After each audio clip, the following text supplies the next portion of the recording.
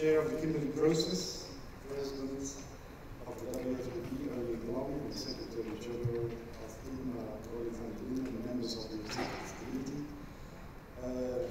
Dr. Sachinal and Federa Ahmad, CEO of the UCC.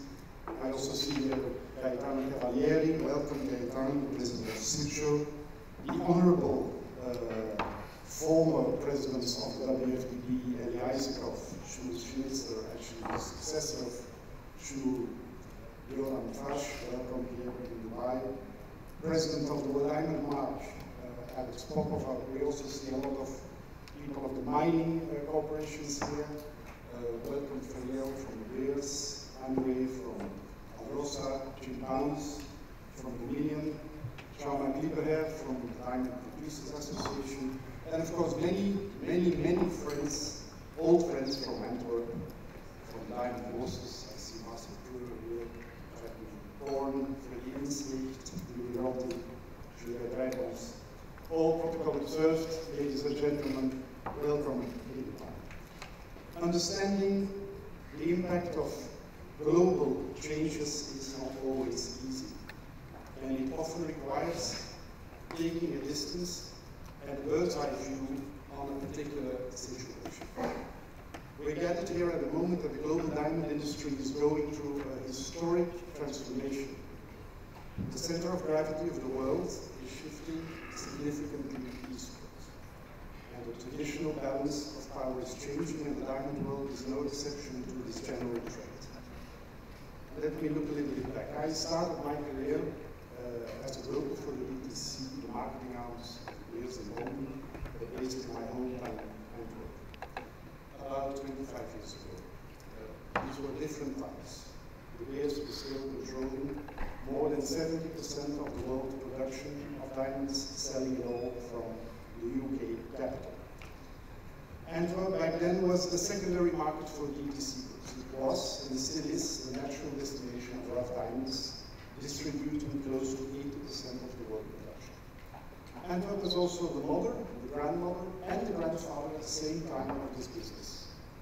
It is there where diamond polishing was invented in 1477 by a guy called Louis de Berken. It was there where the first diamond horses were established, around the central station, because around the central station it was before cars were invented at the end of the 19th century. It was Antwerp where the first rules and regulations were written, which were later copied by so many new upcoming centers like Dubai. We were not alone, many others did. Rules and regulations of the World Federation of Diamond Horses will actually bring us together here today. What Antwerp had to offer to the market was simple: a stable political environment, a hard-working cutting industry, an ease of doing business, particularly the diamond business, and a welcome home for people of very different ethnical background and religion. It was in these days when I started in the leadership of Dubai, one of the 7 Emirates in the UAE, envisioned their future to position itself as a logistical, commercial, and tourist hub for trade between the West and the East. Because you may not know that Dubai, unlike the other Emirates, had no oil, and it had to envision a future beyond that. And the rulers of Dubai knew they had to do better than their peers to create wealth for their people. And one of the tools they established in the early years of 2002 was the UCC, then called Dubai Metals and Commodities Center. That happened just 14 years ago. It coincided with my first visit to Dubai.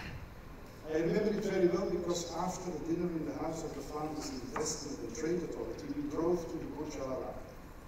And really, I wondered why they had created such enormous lanes for cars when there were so few cars. The Burj Al Arab then was located outside of the city center. Unbelievable but true, that is 14 years ago. The rulers and their peers, amongst which Ahmed bin Suhail, then still in his early 20s, knew that the location of Dubai made it a strategic hub between East and West, a place with excellent port facilities and accessibility. Centrally located between producing and consuming countries for most countries.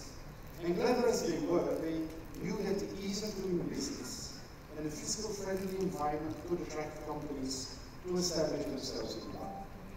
But of course, they needed an infrastructure to put all these issues inside. So the plan was to build one tower, like a vertical over each strat, to host these commodities, amongst which diamonds.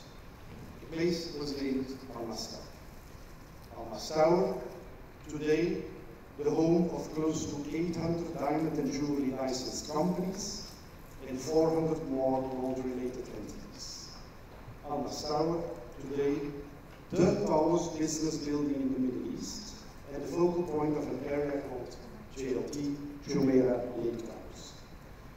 I arrived back in Dubai in 2006. Attracted by the ambition of these young guys, I was invited to be part of the story of a new world capital in India. And when I arrived, Ahmed drove me around in JLT, but it was still at JLT, the place where you are here today, it was still a piece of desert.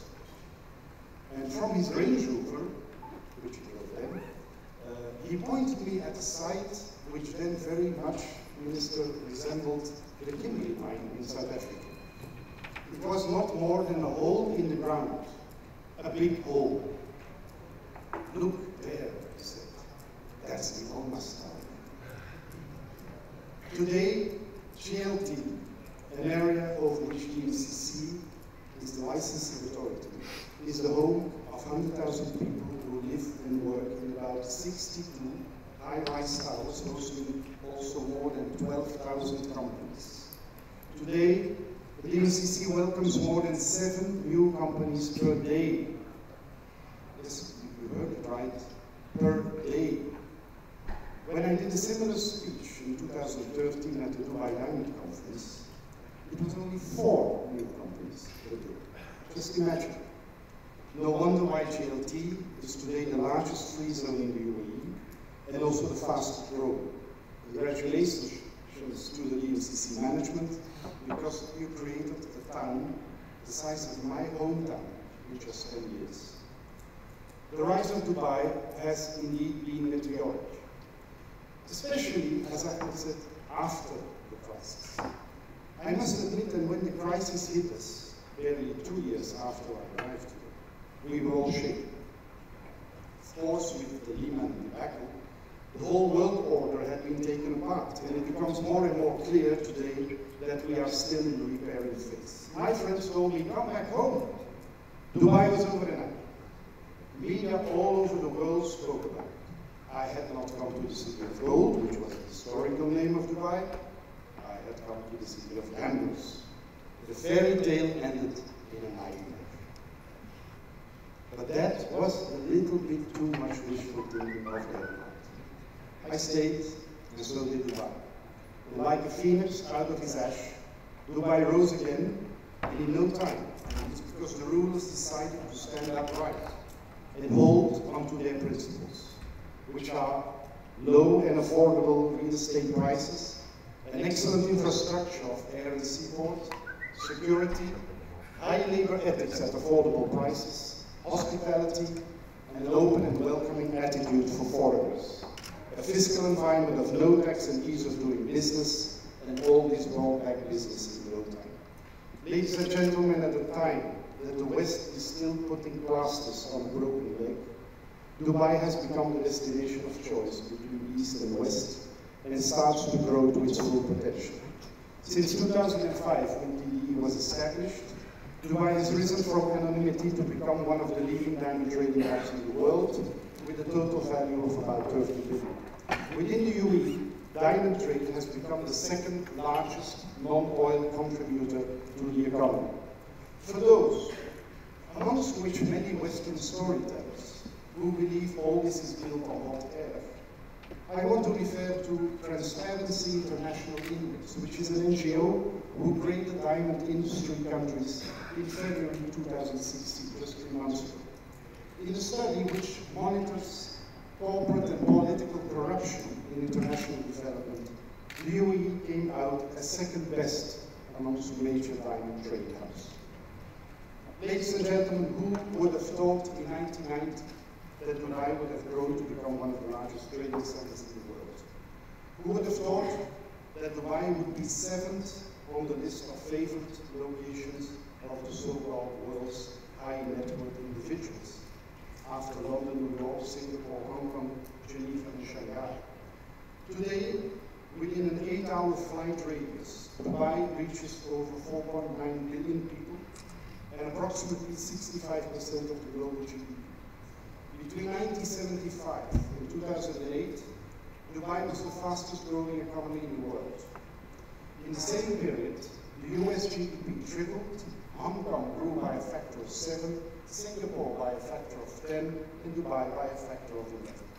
That is why Dubai ranks as one of the top 5 fastest growing cities in the world, according to a recent report that it's at 300 cities. Our airport is the busiest airport in the world, with 78 million international passengers each year. There are 6,000 weekly flights to 210 destinations. Last year, Dubai attracted 14 million overnight visitors and is on track to reach 20 million by 2020. In 2013, the UAE was crowned as the world's top humanitarian donor, offering $6 billion in foreign aid that year, reaching leading communities in more than 140 countries. That is almost double the target set out by the United Nations for donor countries. Moreover, the UAE and Dubai in particular are also a young people's country. When I arrived here 10 years ago, there was already a great mix of cultures. The UCC itself employs over 40 different nationalities. But in these days, we saw more people with an Anglo-Saxon background, all from the region and South Asia. Today, when you go out at night, you see literally people from all continents. It also looks like in the past 5 years, the Americans have discovered Dubai. This place, and we witness this in the UCC free zone every day, has the buzz of the Silicon Valley style entrepreneurship coming to age. Ahmed invited us last Thursday evening to a local celebrity, Sultan Al-Qasimi, who is very much involved in the art scene. Gave me a feeling of Paris in the days of La Bohème. Artists who think that their work will change society. More importantly, I was the oldest guest of about 30 people. I'm not going to bring change anymore, but they will. All this is quite a contrast with continental Europe where I was born, where an aging population is opposed to essential structural changes, where anti-Semitism and xenophobia are again on the rise, and where security has become a concern, where third-generation diamanteers are leaving the business, where because of an imploding social model, a growing financial and fiscal inquisition against the wealthy, risks to create a toxic mix which I fear, and this time symbolically, at one time may explode and provoke an exodus of the entrepreneurial class. Ladies and gentlemen, a nation where more than 200 people from different countries work and live can be challenging for the law enforcement authorities. Not so for the UAE, which is the most peaceful country in the region and ranks 9th amongst countries with lowest crime rates in the world. On Tuesday last week, Lieutenant General Sheikh Saif bin Zayed Al Nahyan, Deputy Prime Minister and Minister of Interior, set out an ambitious plan of making the UAE the world's most peaceful nation by 2021. He also said the country was working towards a crime-free society. The target is neither unrealistic nor far-fetched. The UAE recorded 110 violent crimes last year. The United Kingdom, just to give an example, registered more than 1,000. And for the diamanteers on law enforcement, please note that uncovered check which bounces eventually results in jail. Are we perfect? Of course not. We're still on a road that was just started some 10 years ago. But we know the diamond industry very well. And we realize that in 2016, the investments made in the past decade will pay off.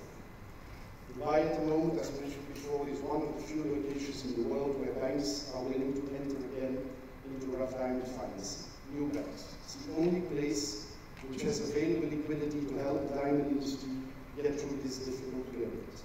Please come and join our diamond finance seminar tonight at 5 p.m. in this building. Specialized bankers will be part of a panel discussion on how we can take diamond financing to the next phase, because that will be needed.